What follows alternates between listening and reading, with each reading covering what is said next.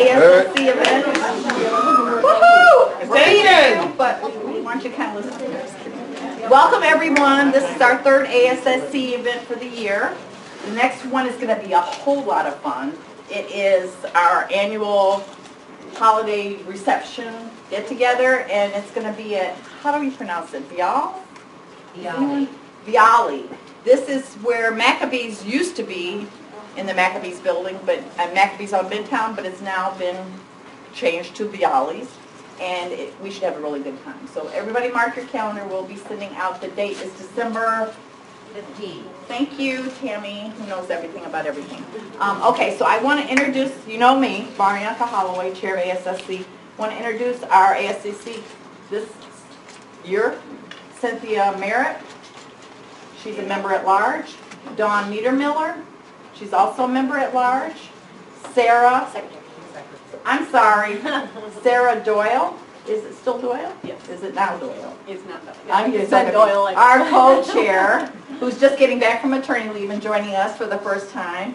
And then, of course, Shauna Reavers, who is our other member at large. I got it wrong. So that's our committee for this year. I'd also like to recognize the hard work of our union is mostly done by, I shouldn't say 3 people. Charlie's not here. We can say 3 people. Tammy Force is the force of this union, I have to tell you. For these events, none of this would be what's going on right now without her. We also want to recognize Michelle, of course, our executive director, Michelle Secto, who also has been helping so much with all of these events. And last but not least, our union organizer, Mark Dilley. And I think you know all of them, but just wanted to let you know that they've been very active in helping us put on these events. And so it's a recognition. So now I'm going to give it to Dawn Niedermiller, who's going to, I'm sorry, Cynthia Merritt. Talk about the project. I'm sorry. Oh, I'm sorry. Hello, everyone.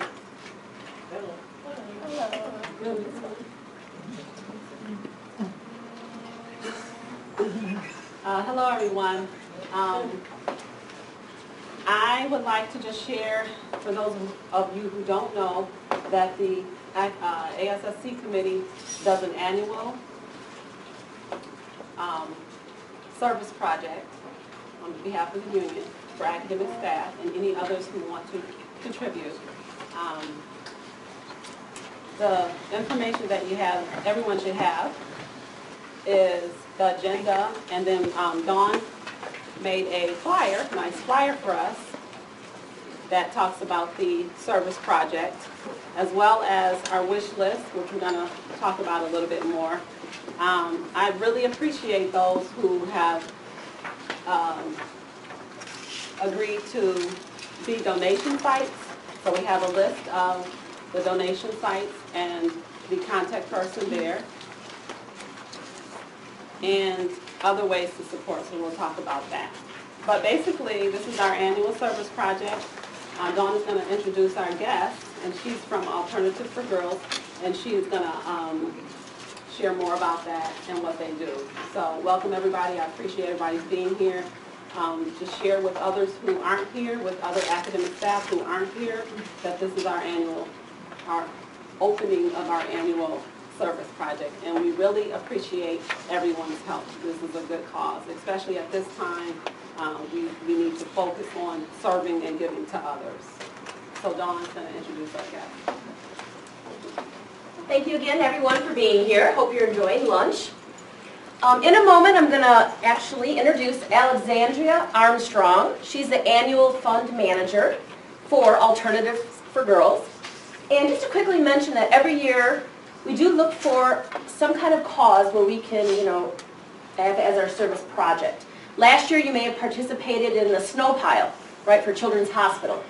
So this year, we chose Alternative for Girls because we were looking for something local also, and we were very impressed by what they do.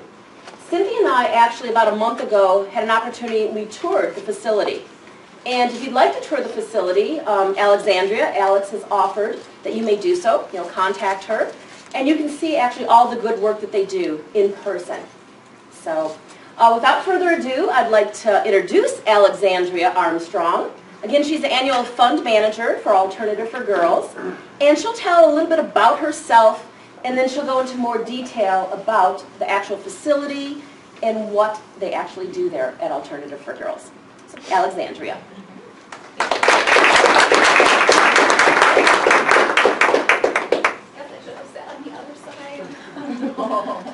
Hi, everyone.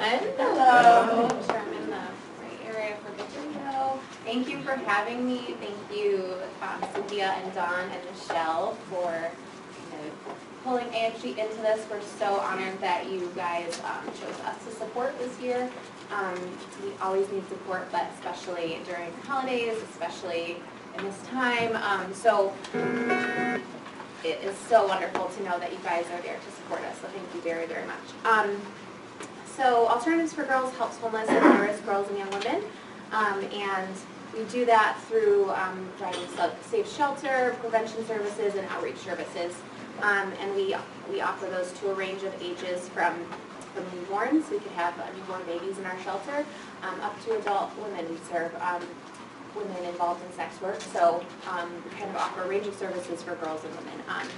And I'll start with this short video and then kind of go deeper into some of our programs.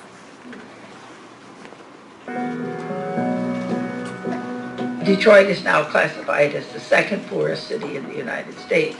For the bulk of the population, I think that they have not felt a positive outcome from the recession.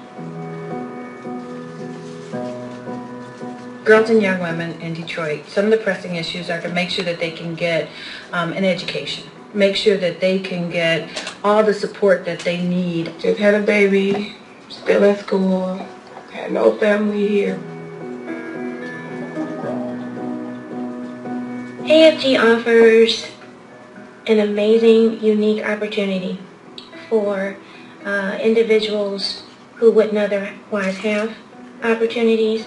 The reason I joined AFG program because I was looking for another opportunity out in the world, and I knew it was something beneficial. And plus, I was going through some things at the time, and I knew AFG could support me. By having the after-school program, the girls not only get an opportunity to come and just get help with their homework and things like that, but they get to interact with positive role models. When I got here, I realized that Alternative for Girls was more than just a shelter. Like it's like a community center for the kids around. They come here after school. Being at ASSC, I also had a mentor that helped me. He has opened my eyes to so many things I never knew was there, where it was academically as well as arts-wise, or even little advice that I needed. We have an after-school program. We have trips with that, sometimes in the country, out of the country. We have a variety of summer programs. And then we have a shelter and transition to independent living for young women, for homeless girls. And then thirdly, we have the street outreach program, which provides services to young women who are particularly at risk on the street. I learned a lot about myself through AFG. I was always an introvert type of kid. I've been accepted into Michigan State, Wayne State, Bowling Green, Ohio State, Western, and Central. I'm happy with the way my life is just now because 3 years ago it wasn't like this. People can help AFG in any way that they choose, in any way that they can. That means financial support, it means in-kind support, it means being there to volunteer. It also means maybe just being a voice and helping others understand that AFG is here. AFG is one of the most amazing organizations I've had the privilege to be a part of. I think that Southwest Detroit and the city of Detroit overall are better because Alternatives for Girls is located here. I feel like if I did not come here, I didn't know where I was going to be. When you come to AFG, you can get everything that you're not taught at home, but things that you should know to become a young woman, a young, strong woman, should I say.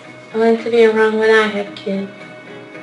Alternatives for Girls helps homeless and high-risk girls and young women avoid violence, Teen pregnancy and exploitation. and help them to explore and access the support, resources, and opportunities necessary. To be safe and grow strong. To make positive choices in their lives.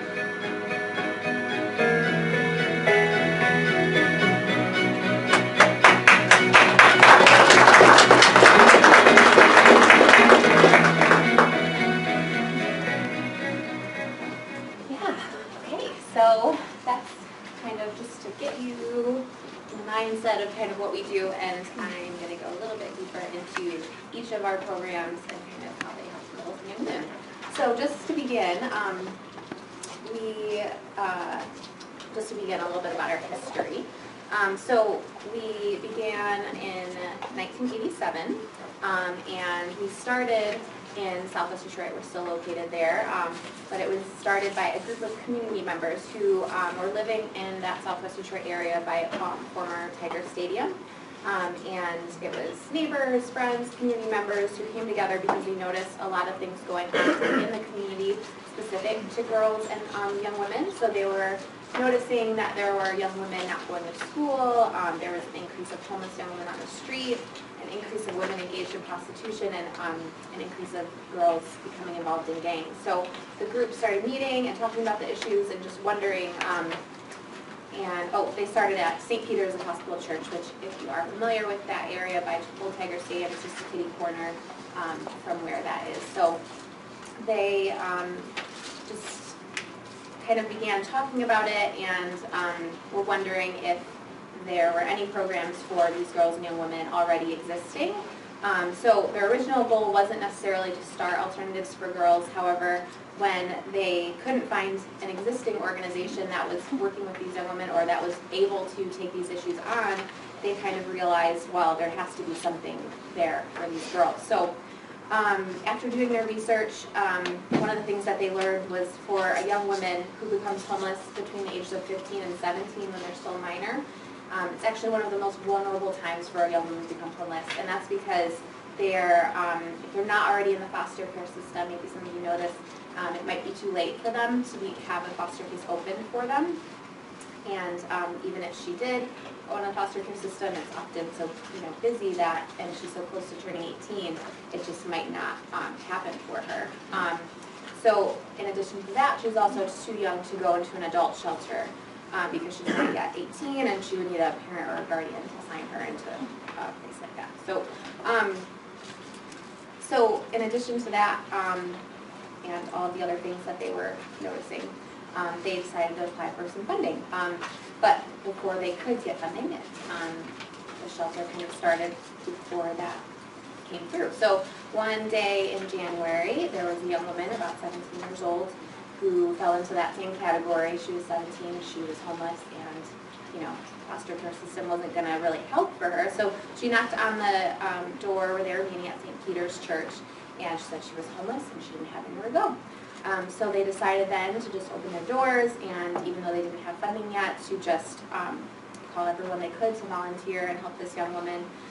They asked people to send in donations, and they would literally just take the donations from that day and go buy food, and kind of just did what they could in the beginning. And that after that young woman came, they had space for 5 beds, and the was completely run by volunteers.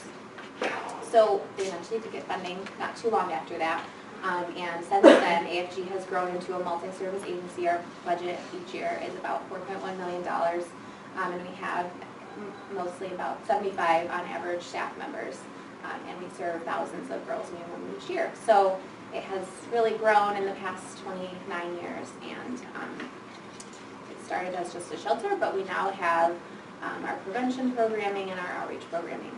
So let me just tell you some details about those programs. So first, our shelter, which serves young women between the ages of 15 and 21.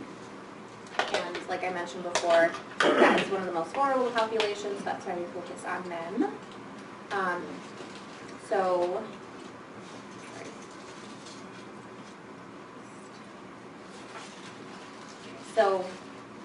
they're sometimes too old to take. Sorry. Meantime, I'll pull up the website. Yeah, sure. Because it's an excellent website. You can get more information there as well. Let's see here.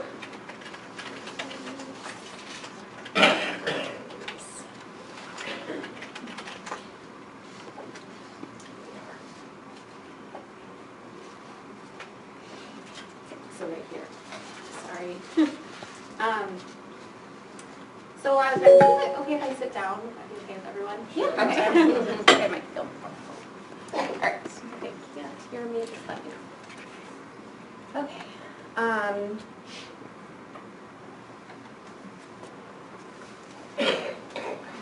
So a lot of times the young women are, who are old enough to go into the adult shelters are too nervous to go into them because they're hear about violence and crime that go on to them, and sometimes that is, true, and sometimes it's not. But we found that it was just better for them to kind of stay into the age group of 15 to 21-year-olds.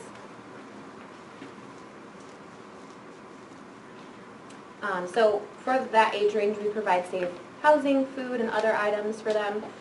Also provide life skills classes, and our primary goal is to reunite them with a family member through counseling services that we provide.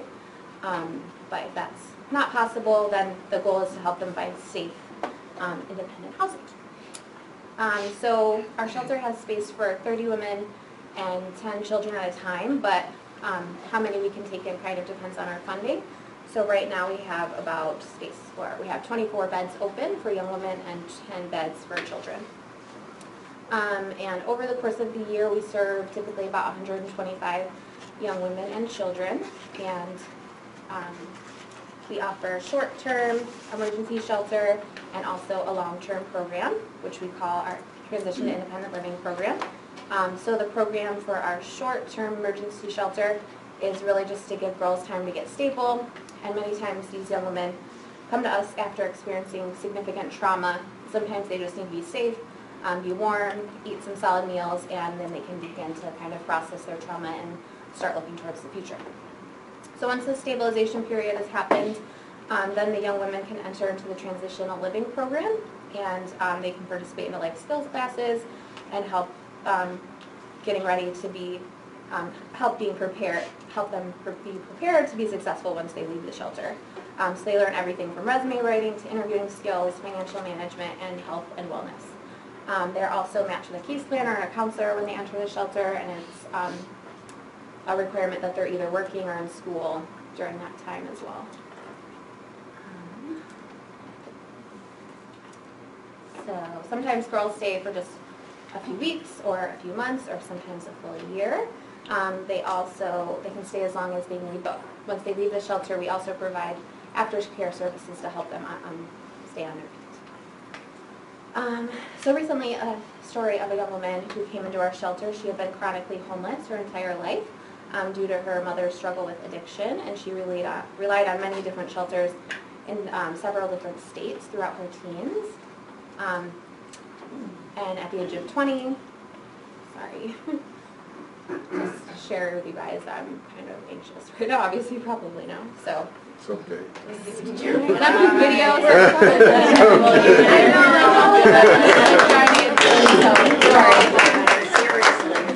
just us. Figured I'd probably say it. Yes, it's just us. Aren't you supposed to be picturing us with our underwear on? Okay, so.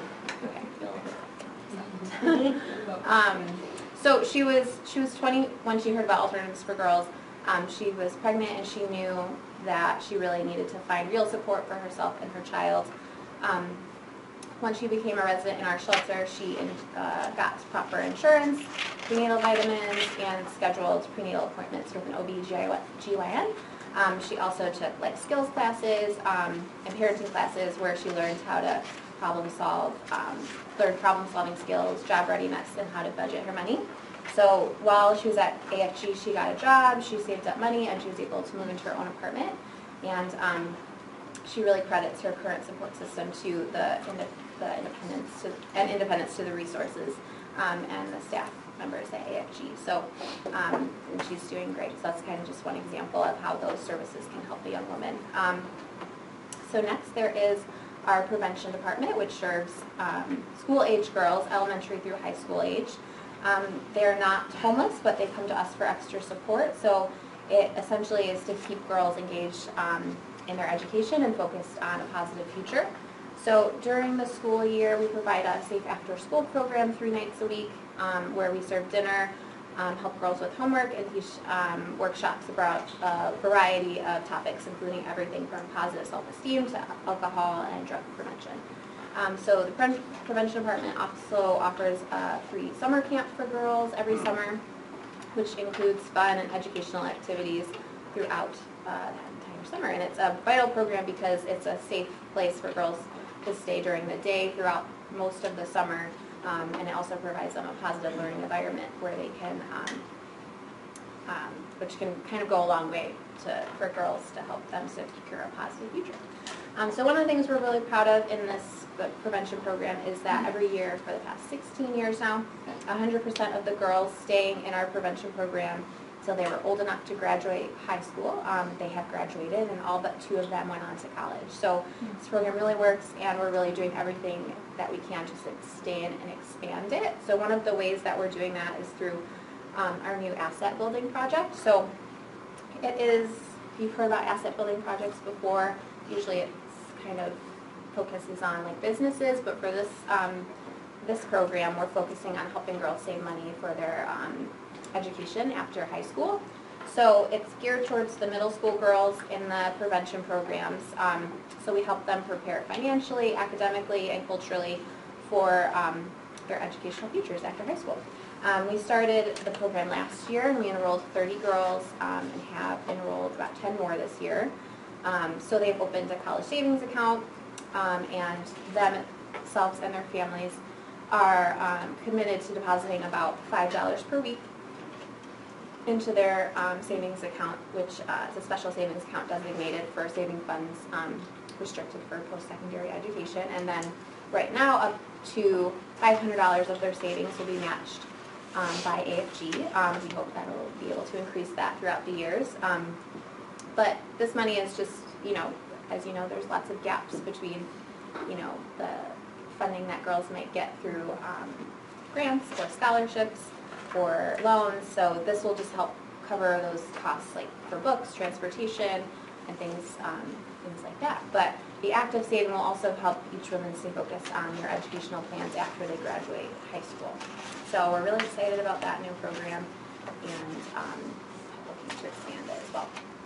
So lastly, we have our Outreach and Education Services Department, which serves women of all ages. So we do outreach in a couple of different ways. The first is through actual physical street outreach, where we have staff, interns, and volunteers who use our agency vehicles and drive out into the streets at all hours of the night to reach out to women and provide them resources in any way that we can. And although we aren't able to, do every day, we still kind of reach a lot of women through that program. Another program in the outreach department is called Peer Education, and that program brings in high school age women who go through leadership training, and then they go back out into the community to speak with their peers about making safe, positive choices. So they focus on everything, topics like homelessness or how to be safe when using the internet, HIV, a range of different issues. And we're really proud of this program because it works with at-risk youth and empowers them to go out into their community and make a real impact for not only themselves but their peers as well. And it is also kind of a job training program. The young women receive a stipend through their work in that program, so it kind of prepares them for working in a job, having a career. So lastly, we have our resource center, which includes a crisis line and a crisis drop-in site. So through our resource center, we help people enroll into our programs, but we also help refer them to other programs throughout the community, especially when, for example, our shelter is full or if they're looking for something that we don't provide.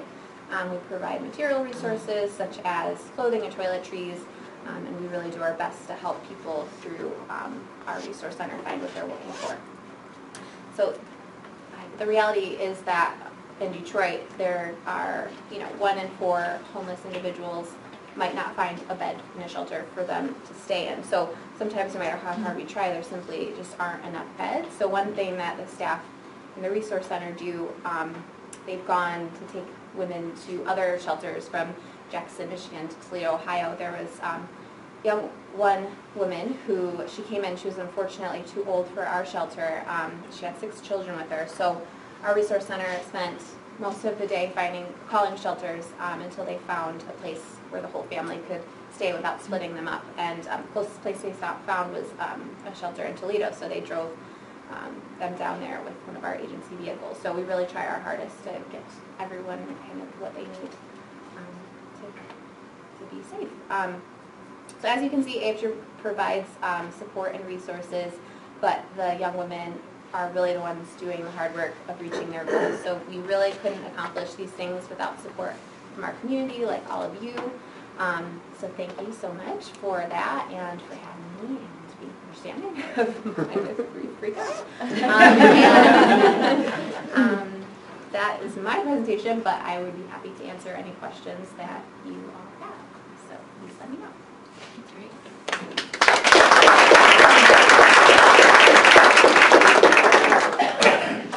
For the after school, what type of hours do the volunteers put in for the after school program?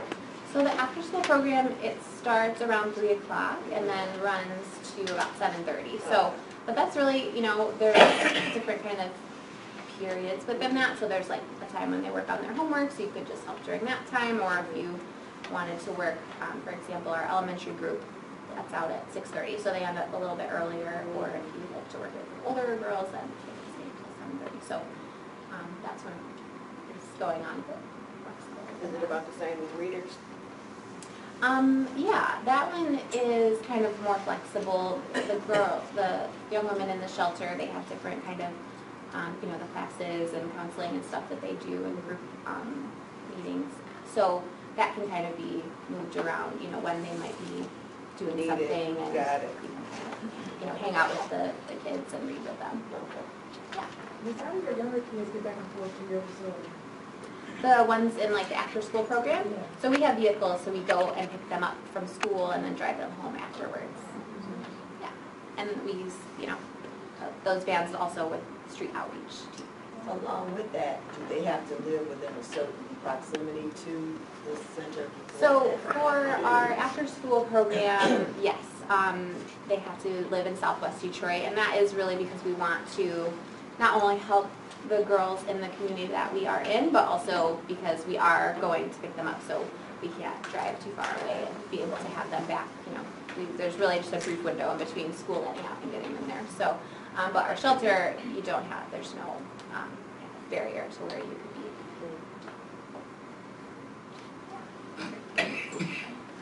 So I was just looking at this list of things they're looking for. Do you also take like used items, like kids' clothes? Yeah. Like baby clothes? Yeah, there are a couple of you? things on there that you'll notice will say new in front of them. So those things, Okay. There's a couple of reasons for, you know, different things we have to have new, but clothing, yes, definitely. Our clothing closet is full of donated, gently used clothing, and it's a really big help for everyone in our program. So, yeah, it's definitely used. It's totally fine. Any other questions? Back there, Kim? I have a question. Just looking at your list, for the clothing items it says new socks, but under the baby it doesn't specify new. The reason I ask is because I have a bag of my son's socks hanging at his door. Do the baby socks have to be new, or? Probably not. The reason why we have new for new bras, socks, and underwear is this is really, I was just talking with someone who manages our resource center, and that's most of the women that use it, anyone in our program can use it, but most of the women that use it are coming in from off the street, so they might be involved in sex work, they might be homeless, and this is really like a place for them where it's like they feel like they're shopping in a department section. And so hygiene reasons, we want those items to be new, but also just to make them feel like, you know, fresh and make them feel good. So, but babies, I know we have lots of different, you know, gently used baby items, so I think those are great.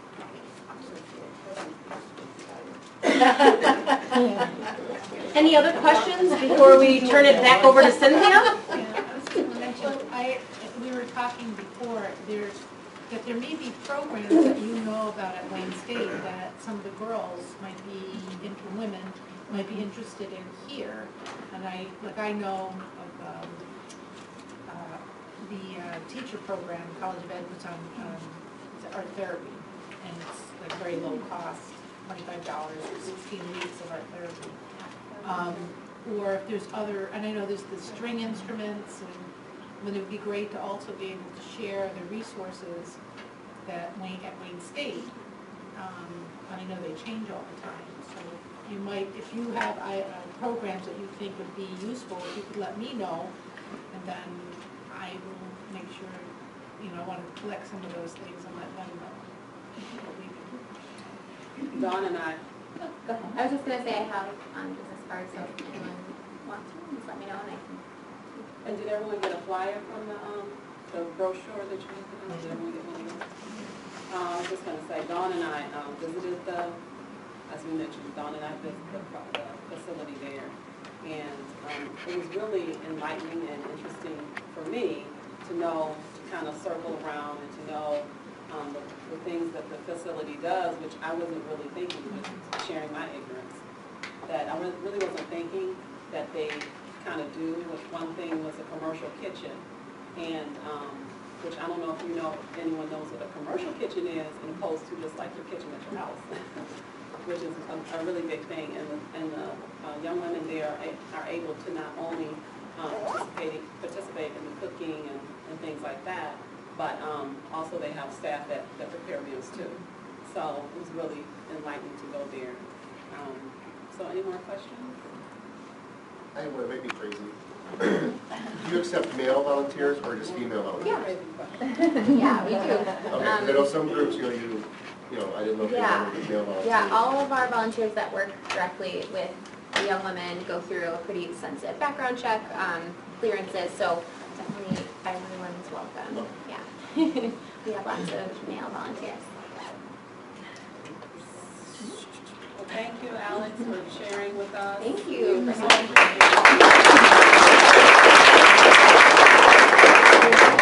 Make sure you check out their website. Excellent information here, what we do, get involved, news and events, and so forth, so you can find out more detailed information. I have one more question. So do you, like if I was volunteering, is my daughter welcome to come with me? Or is there an age requirement? Yeah, I think if you were with her, I think that would be okay. There are some different rules for minors, but actually if you have the brochure, have it with you. So inside of it, there's an email address for our volunteering service manager, her name's Jenny. So email her to know more kind of with that. But So maybe Alex will just stand right here for a minute, just in case. yeah. So the two pieces of information, well, really three pieces of information that we wanted to share, which this is our wish list, which Alex provided for you. So the idea of what we want to do is just like last year's snowplow, we wanted to have our location sites have a box. This is the box that you can get today. And then Dawn had made up some flyers for us to place on the box. After you decorate it, if you like, Right. and wrap it with wrapping paper or however you may want to decorate it. So this is the idea. And can those who volunteer to be location sites stand up so we'll know who you are, even though you have the list?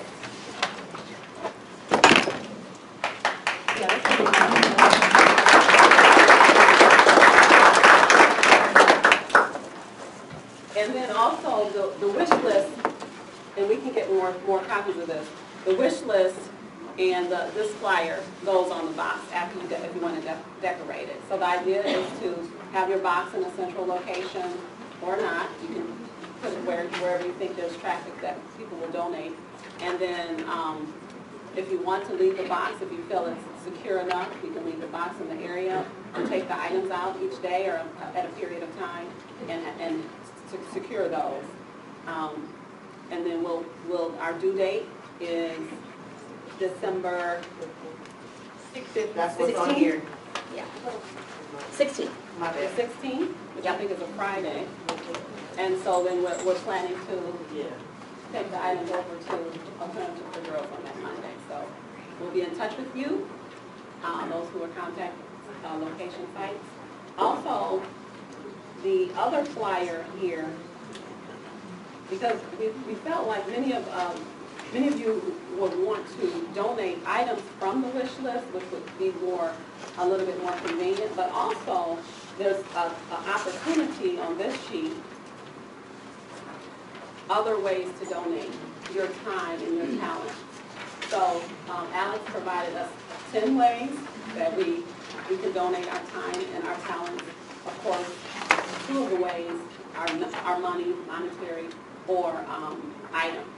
But there's some other ways which me and Dawn had kind of mulled over. If there's a family or adopted young girl, adopted project, there's an opportunity for that. So that's a good choice as well, especially around the Christmas time and the holiday times. Another thing that I found interesting on here was going to the site and helping with like a package the hygiene items for going out and giving to the girls too. So there's opportunity for that as well. So that's your sheet for that. And we do have your contact information on here. Yes, and this definitely isn't an all-inclusive list. Is not an all-inclusive list. So when you have ideas or things that you think, oh, what if we did this? Then definitely contact Jenny, whose contact information is on there. And yeah. So any other questions? So for this particular project for Wednesday, would you prefer items here or monetary gift or your name? It's what you want. Okay. So you can donate from the items, or you can do the monetary gift. Which, if you're doing a monetary gift, we prefer to go directly to the address there. But if you're donating items from the wish list, which one of the items is a gift card, so if you might not want to do that. You might not want to secure that in the box. So you may want to encourage people who want to give a gift card to just hand it to you. And then we'll take that all over. Any other questions? If you're not sure what your department wants to do, say they decide later they want to do, like, buy all the items for the box, who would you contact to get the box? Who's in your building? What do you mean? Who's in your building? Is your building on here? She's the volunteer. I'll say the person on Andra is for undergrad level? Yeah, you can, to the honors. So you'll have the boxes? I will have the box, but it's not just the library, so it's the honors college, second floor. Yep. Come see it. Yep. Feel free to ask faculty, students, anybody to give. And I think, given what happened a couple of days ago, and that this is an opportunity to do something positive and reach out to other people in a positive way and looking out for our community. And I think I'm looking for ways to sort of counterbalance. And I think this is if we can make a real good effort to do something really good here as a union and as colleagues. I think that's a good way to use our energy. For me, my anger.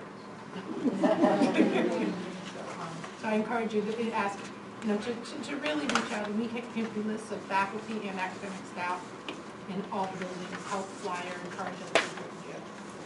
Thank you. I also wanted to jump onto that because I agree so much. We have a different sort of scenario about life that had just happened, and so there's going to be a lot of work figuring out how the union operates in that situation. So if you're interested in trying to tackle some of that work, please come up and see me, and we'll just start to build a group of people that's thinking about those things, because lame duck in November is going to be a really intense period in Michigan going into next year's reality of the political scene. So this is perfect for this time, this project. So. Thank you, Marcus. I agree. And I think it's all about just helping people in general, right? Yeah. So we're all a community, Wayne State community, the Southwest Detroit area. So for our service project, we're really happy to have Alternative for Girls as our option. Yeah.